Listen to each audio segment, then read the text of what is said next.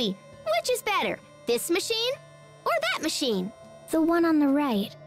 Okay, but what about these two? Left. What are you both up to? I heard that everyone gave wedding presents to Ferma, so I figured I need to give her something too. Hence you're tinkering with the machines? Yep, I made a bunch of presents. This one's an automatic shoulder massager.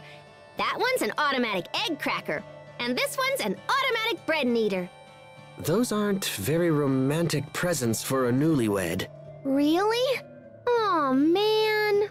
Still, as long as you put your heart into it, I'm sure anything you had in mind would suffice. Anything?